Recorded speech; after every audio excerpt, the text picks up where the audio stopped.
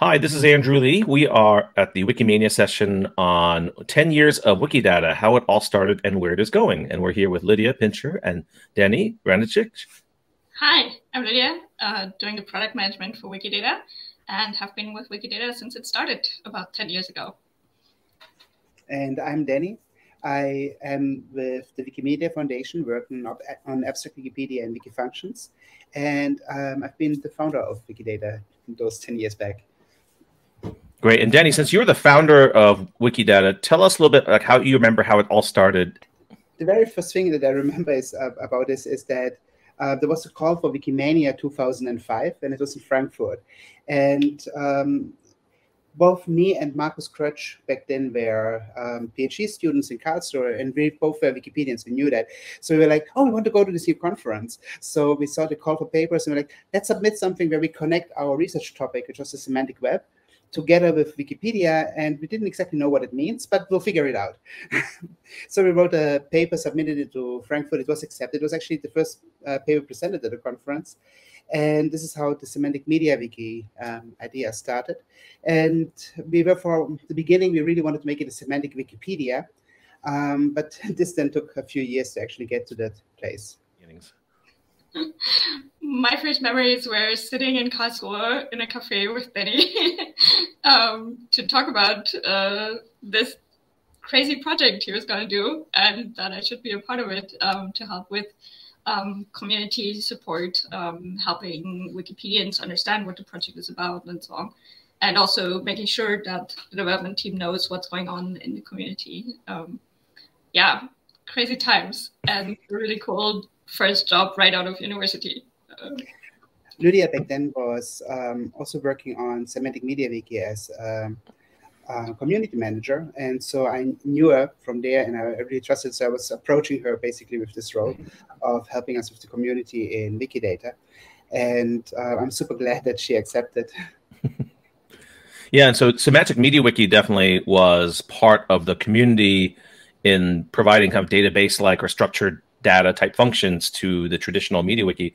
But how did Wikidata get its footing in terms of approval as a project within the movement? And then why was it with Wikimedia Deutschland? We were Markus and I were trying to push for semantic Wikipedia to happen for a while, and the project has changed over time. So originally the idea was actually to make each of the Wikipedias individually semantic, to add structured data to each of them. It was, I think, Eric Möller who later suggested that we should have one Wikidata where the different Wikipedias access the data from. And he also actually suggested a name. He got a domain early on before even the whole idea happened. I think he had it also like since the mid-2000s. We had in general like agreement from the community that this would be a good idea, but no one really believed it would happen. And it took us years to really get to the point of, oh yeah, let's make it happen. And when I finished my PhD, I was like in the point where, what do I do next? And one of the funders, it was the Allen Institute for Artificial Intelligence, approached me and said, you know, you can actually now have the opportunity to make this happen for real. You're in the right time. You don't have any other obligations right now. And they would provide some of the funding. I had to find the other funders. So AI Squared gave us half of the money, and I approached Google, and they agreed to give us some of the money, a quarter. And the Wikimedia Foundation managed to get a quarter secured from the Gordon and Betty Moore Foundation.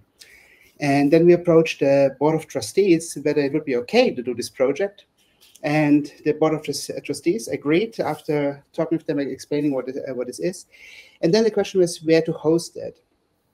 Eric was very careful telling me that the foundation at that point in history wouldn't be the right place to host it, that he didn't feel like they could pull off this kind of project. Then we were exploring a few different options. And one of them was to have an organization of its own. The money would have been sufficient to actually pull that off. Another one was to approach Wikimedia Deutschland and ask them if they would be interested in hosting that. And Pavel Richter, who was the ED back then, agreed for it and was actually quite enthusiastic, understanding that this would be an opportunity for Wikimedia Deutschland to professionalize and change quite a lot by bringing in such a big number of people. Right. And one of the reasons why Wikidata had maybe its initial success of the community was because it managed the site linking, which was a very manual process, right? before Wikidata, you'd have to put a long list of links at the bottom of a Wikipedia article. So tell us more about that uptake by the community and how site links probably was the entree for a lot of the community to Wikidata. So site links, as you say, maintaining them in each Wikipedia article across all the different language versions caused a huge amount of duplication and work that Wikipedians didn't like, rightfully.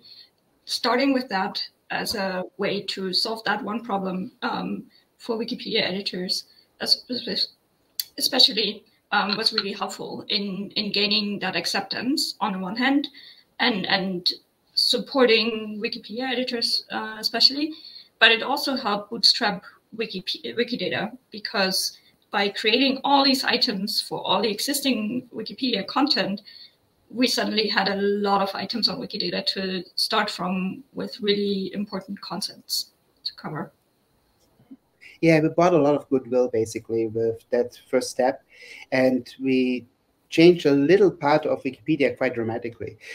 Some of the things that you could easily see, for example, in the charts, was that the number of edits because of Wikidata dropped dramatically after Wikidata has launched and the site links were switched on, which first led to a big scare until people understood, oh, well, it's because the bots stopped editing the site links and keeping them up to date across all the 300 language editions.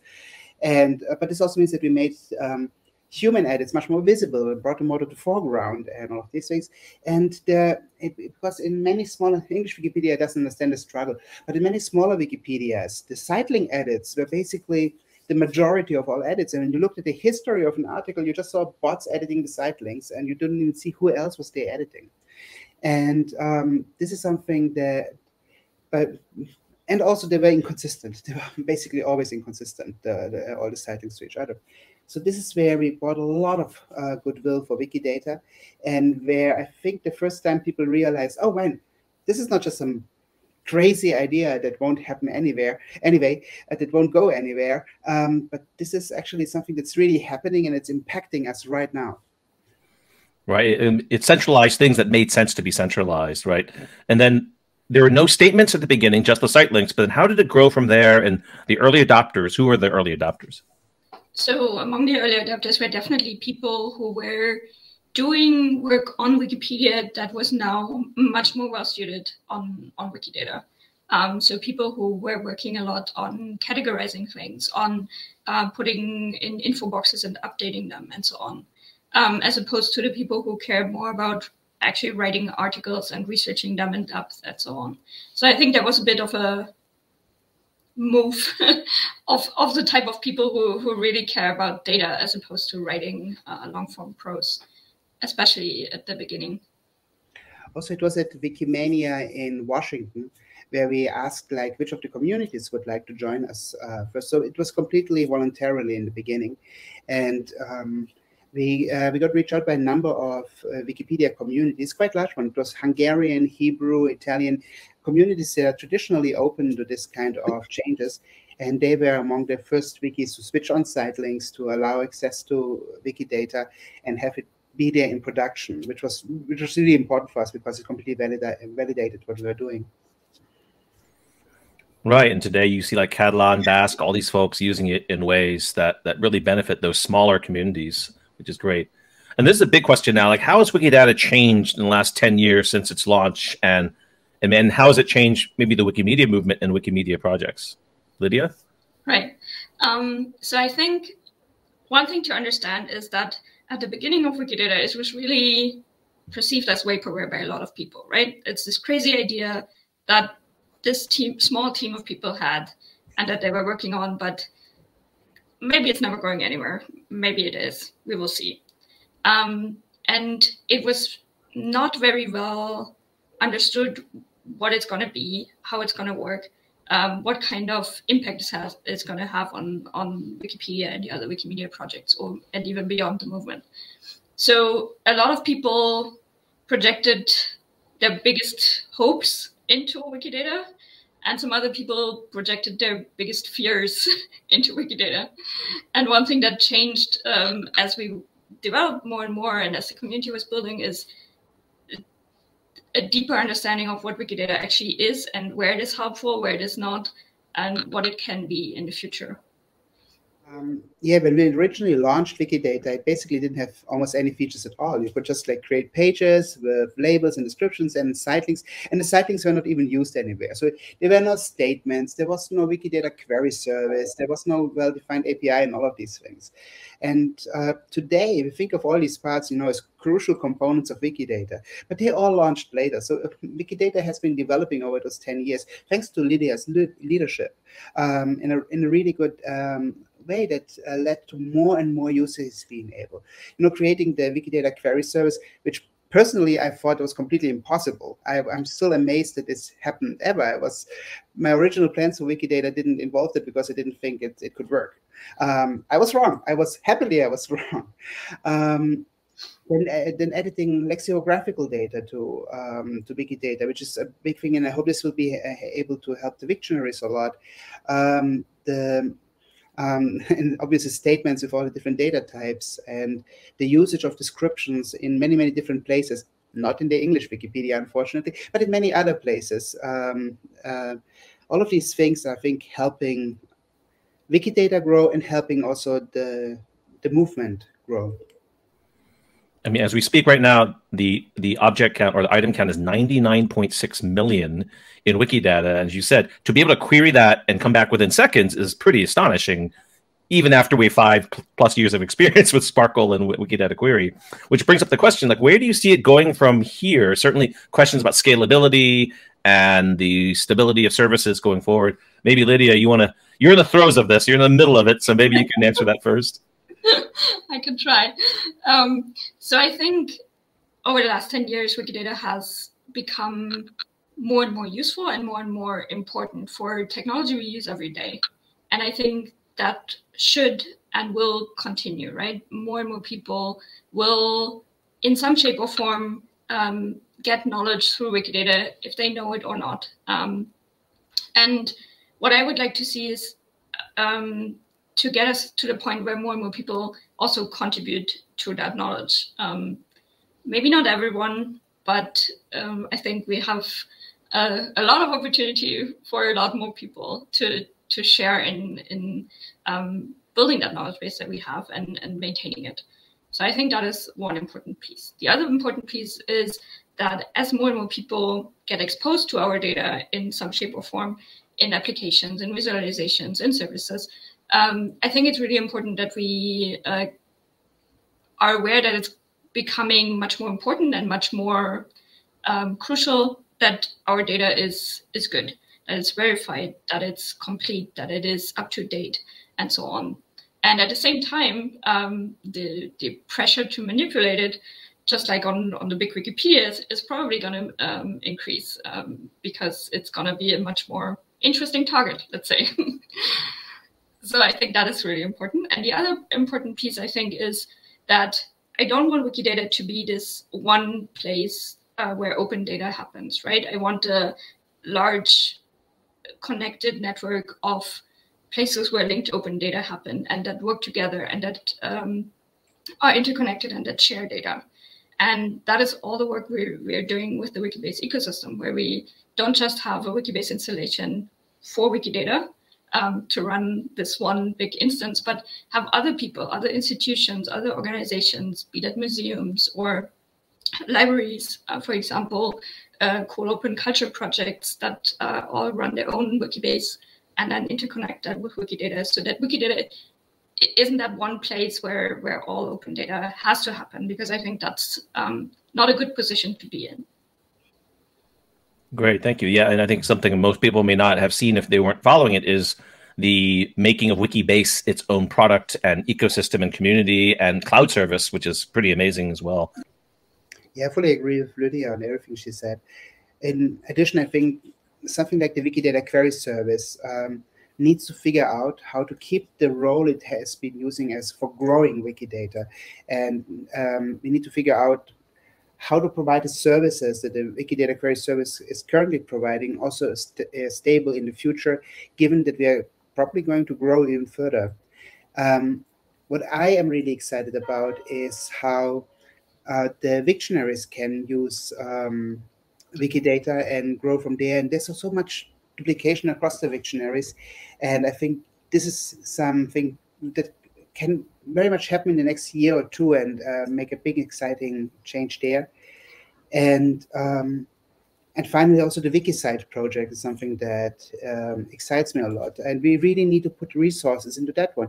There's so much interest from the community, but not so much uptake from some places that could help with making that really happen and really grow into a proper project. And obviously then there is the work on abstract Wikipedia and wiki functions, which completely relies on Wikidata. But we will have our own session during Wikimania on that topic. Great, thank you. And what were some of the best memories of working with Wikidata over the years? I think, Denny, the story you told of why we have Q numbers in Wikidata, I'll leave it as an exercise for the reader to look that up, which is a great personal story. But Lydia, what are some of your best memories about Wikidata? Right. So as we were building up the project and as we were supporting the community and finding its own way, one of the things I always did was when something happened in the world, something important that grabbed people's attention, was how long would it take for someone to actually update that particular data point in Wikidata? And can I be faster than anyone else? And there was this point with the election of Pope Benedict where it happened the first time where it was not fast enough and where someone was much faster than me. And that was kind of the point where I thought, like, yes, we made it. This is going to work. This is going to be great. I fully agree with Lydia again. Just those stories that are things that happen is, my favorite example was when I was flying in Europe. I forgot the airline, but I was sitting there. I was taking a look at the entertainment system with the in-flight information, and suddenly it was saying, "Oh, this is powered by Wikidata," and I was like, "Great! I'm in an airplane which is powered by Wikidata." Not scary at all, but it's also like super amazing that those things happen. It's like, wow, the world out there is using, not just the Googles and the Siris and the Apples of the world, but also, well, okay, an airline isn't particularly a small company, but also smaller organizations are using this knowledge and doing all kind of fun things with it. The other thing that I really love about Wikidata is the community. And it has taught me again and again to be humble and how much better the community is than any single person, really. I remember distinctly when we were looking for funding for Wikidata, I had a long discussion with a potential funder who was completely aghast by the idea that we would let the community decide on the ontology, decide on the properties and classes that would be available to Wikidata, because this will never work. You have to predefine that. You can't have that done by a layperson and so on. And we eventually lost that funding because we're saying, no, we have to leave that with the community and leave it there, because we wouldn't budge on that. So this is not something that I found was negotiable at that point. It does keep impressing me. So one of the things, my favorite edit to Wikidata is for the dragon Spike from the My Little Pony show. And there's an edit that changes Spike from being dragon to being a fictional dragon. And this just, it shows how much the community cares. It shows the quality of the ontology. It shows so many things in this little edit. It's just amazing. Besides being also genuinely funny, I think. Yeah, and I think that is one of the really core strengths of Wikidata, right? That it is so flexible and open, and that a lot of people can do things with it that neither Denny nor I had ever even dreamed about. And that is super powerful and always impressive when someone does something with it and you're like, wow, okay, I've never thought of this, but this is really cool. Well, thank you, both of you, for your stewardship of the project and the amazing success that's out there. So we appreciate it very much. And we hope folks will attend Abstract Wikipedia and other talks and be immersed in Wikidata during Wikimania. All right. Thanks, everyone. Thank you so much.